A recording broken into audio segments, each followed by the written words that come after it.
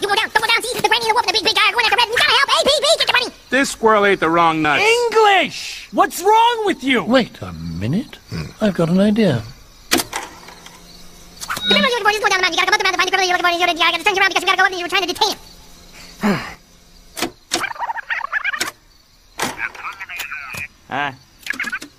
Okay. The criminal you're looking for cannot be found at the bottom of the mountain.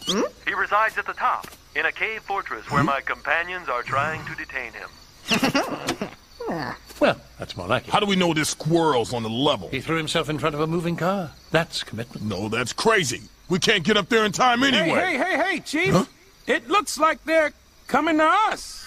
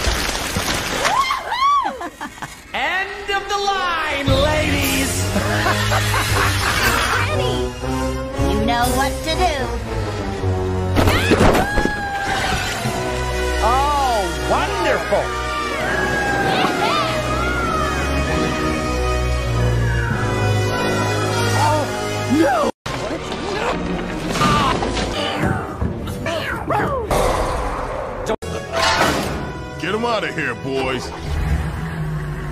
No. Not prison. Hey, Partisi! Not prison. Not for a cute little... Not bad for a little cookie maker. Thanks. Guess I must have had my eyes shut pretty tight, not to see how fast you're growing up. You were really something up there. I take after my granny. Yellow, everybody! Here, we have the book! What happened here tonight? My granny swooped in and saved me. And the whole forest. It was my Red who saved the day. Well, it was a group effort, spearheaded by myself, of course. You'll be able to read the entire story in tomorrow's column, but I will take a few questions at this time. Mr. Kirk-The will be appearing in our upcoming ad campaign. I got a call back. No, don't touch. Let's just say that if a tree falls in the forest, you'll get 3 stories. Yours, mine, and the tree. Well, bad is going away, and you'll wake up tomorrow morning with piping hot tea cakes at your doorstep, same as always.